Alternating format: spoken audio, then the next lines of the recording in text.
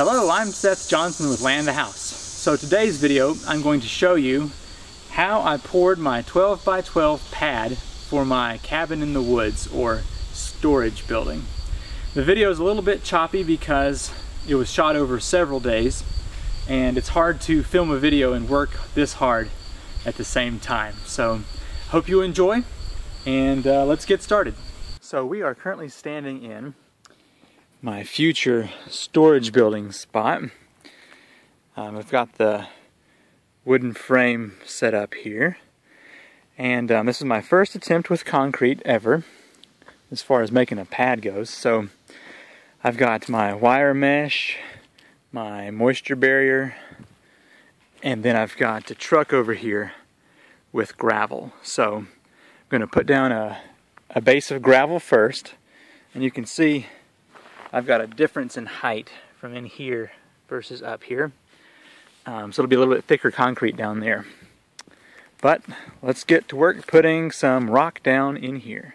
Here's a look at the foundation with the bedrock on it. I suppose you call it bedrock. So next I'm going to put the plastic down for the vapor barrier and then the metal mesh to keep concrete together. Now I have the black plastic vapor barrier down. Looking good, I hope. Never done one of these before, so not sure how much is supposed to be on the sides, but I'm sure whenever concrete gets on it, it'll pack it down a lot. So, alright, now on for the metal. Now I've got some of this wire mesh on top of the plastic in hopes that that will hold the concrete together some whenever it's poured. Well, in preparation for pouring my storage building concrete slab, I've got my, let's see, what is it, 2 tons of rock, I believe.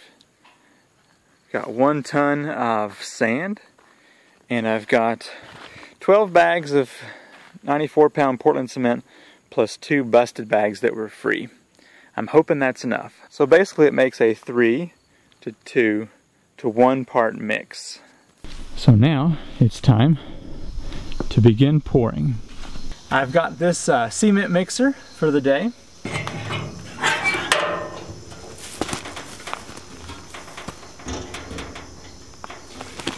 Alright, so it says turn on fuel line.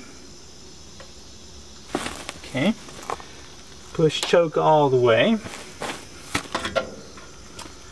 Make sure your cutoff switches are on.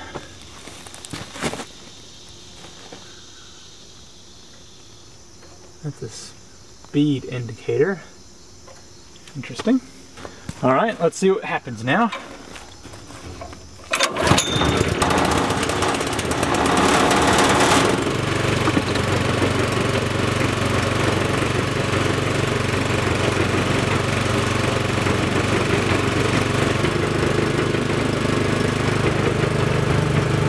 Okay, I stopped the machine to show you my first batch here.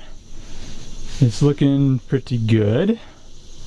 What I did 1 bucket of Portland cement, 3 shovelfuls of gravel, 2 shovelfuls of sand, and we'll see what this looks like. Pretty sure this stuff pours out better when the machine is running, but for this first attempt I just want to see what happens.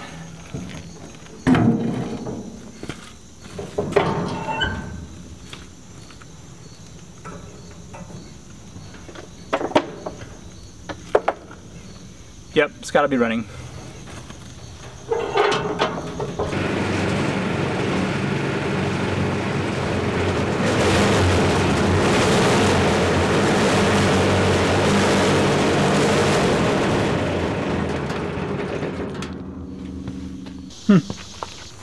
Interesting.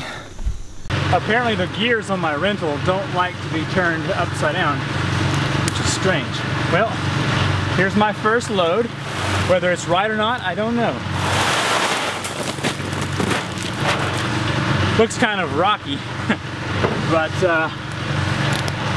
I don't know. We'll just play around with this and see what happens.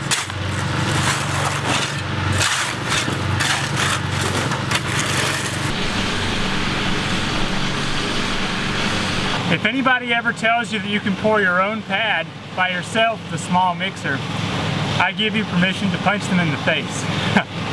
It's been 5 hours now, and I'm a little bit over halfway done. So I guess I'm gonna have to come back and do a top coat on this, I hope, because it's very rough. Well, I put 14 bags of Portland cement, 2 tons of rock, and 1 ton of sand in here so far. And I don't know if this is doable or not, but I'm certainly gonna try. Got this first layer in. So today I'm gonna come back and get the next layer in, which hopefully will be the last one. But never done this before, so just giving it a try.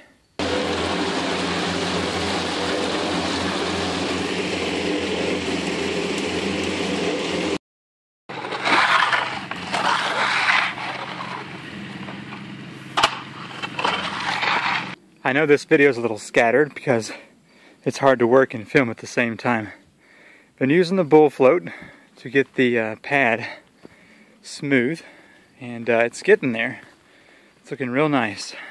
This slab is as complete as I'm going to be able to make it. A couple of little bubbles in there, and like right in there, but in that spot's not very appealing.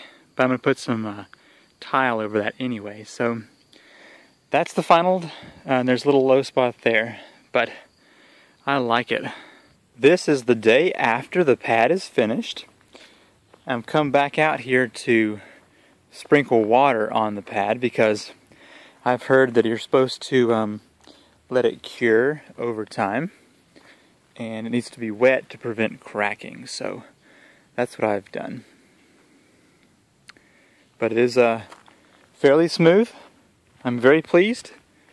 My first time to ever work with concrete at this magnitude. You can see the low spot's pretty good here. This one holds a little bit of water. And then this one right here is also holding a bit of water. Other than that, the pad looks great.